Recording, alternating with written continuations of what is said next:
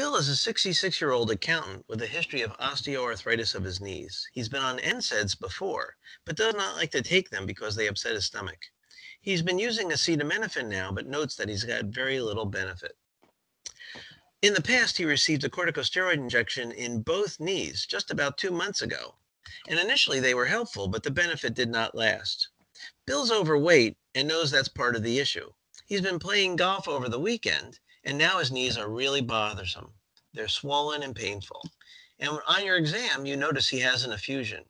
There's no signs of infection, no redness, or anything otherwise that makes you worry. As you discuss treatment options with him, he asks you about some herbal treatments that his friends are taking. He tried glucosamine and chondroitin in the past, but found they didn't help. Is there anything else he can try to help deal with the osteoarthritis of his knee? Hi, this is Frank Domino, and joining me today to discuss the non-pharmacologic treatments for osteoarthritis of the knee is Dr. Alan Ehrlich, Associate Professor of Family Medicine and Community Health at the University of Massachusetts Medical School and Executive Editor of Dynamed. Hi, Alan. Hi, Frank. I'm glad you named this patient Bill and not Frank, because Frank also has osteoarthritis of the knees. So let's begin with his question. What are well documented effective non-pharmacologic treatments for osteoarthritis of the knee? Well, it's a great question, Frank, because the pharmacologic treatments do have limited efficacy. For knee OA, two effective interventions that would be relevant are muscle strengthening around the knee joint and weight loss. These should really be the cornerstone of treating knee osteoarthritis. Physical therapists can be helpful with designing a patient-specific plan that will include low-impact aerobics and range of motion. There have been a lot of other interventions that have been tried, such as ice or heat or knee braces, and they help some patients, but they all lack a strong evidence base. Some other interventions that have been tried include yoga, tai chi, massage, spa therapy. People go to mineral spas or they get mud packs or things like that. And, again, all of these help some, but none are a surefire fix for everyone. So not surprisingly, a lot of patients, we live in a culture where people just want to take something and they look to herbal therapies. And there have been a lot that have been tried. Probably the best well-known is glucosamine chondroitin. There was a lot of hype on this initially, but that really didn't pan out. And at this point, the American College of Rheumatology actually recommends against using it. Some other supplements that have been tried with varying degrees of success include avocado soybean unsaponifiables, which is basically fats.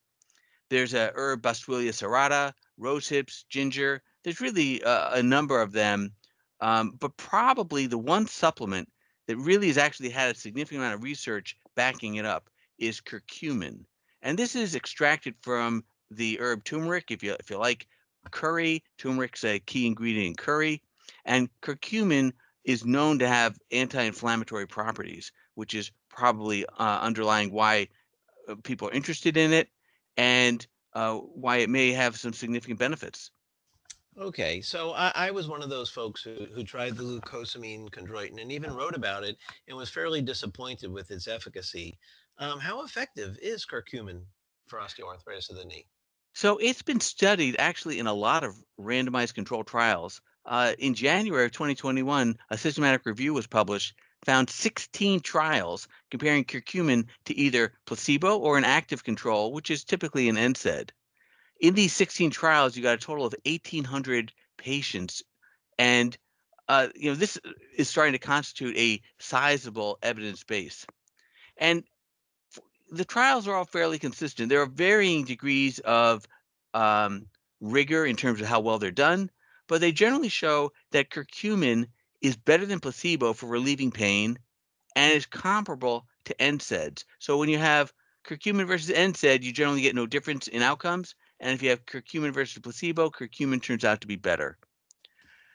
As I mentioned, many of the trials had methodologic flaws. And so people have been skeptical about the data. And this is not surprising. This is how the glucosamine chondroitin business got going because of poorly done studies that then get a lot of hype. In December of 2020, there was a double-blind randomized trial published in the Annals of Internal Medicine that compared curcumin to placebo. And this trial had 70 participants, so it's a modest size. It's not small, but it's not a large study. But all of them, this was done as a much more rigorous study. And all the patients not only had symptomatic knee OA, but they had an effusion and synovitis as defined by ultrasound. And the patients were given the treatment twice a day for 12 weeks. And at the end of the 12 weeks, the group given curcumin reported less pain than the placebo group. However, there was no difference in the effusion, and they also did MRIs, and they looked at the cartilage, and there was no difference of the cartilage as part of the knee joint. So the data seems consistent. It helps with symptoms, but it's not altering the course of the disease. Well, and by the same token, neither do corticosteroid injections or oral NSAIDs. So it's That's absolutely right.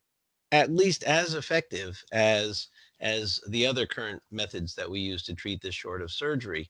So curcumin, side effects. So in the studies, it's generally well tolerated. The side effects are typically comparable to placebo and actually less than NSAIDs in these studies.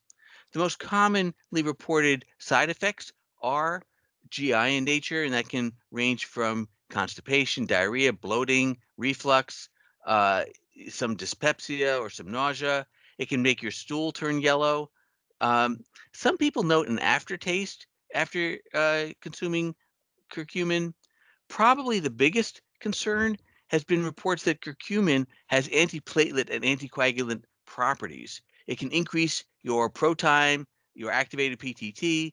It can inhibit thrombin factor 10A. Therefore, it should be used with caution if patients are already on anticoagulants or antiplatelet agents. Interestingly, I came across an argument, I guess it was more of an editorial or an essay in a journal out of India that was suggesting that curcumin be used for the coagulopathy of COVID-19 because of these anticoagulant properties if somebody wanted to have sort of a natural treatment. Although I'm not endorsing that, I just found it interesting.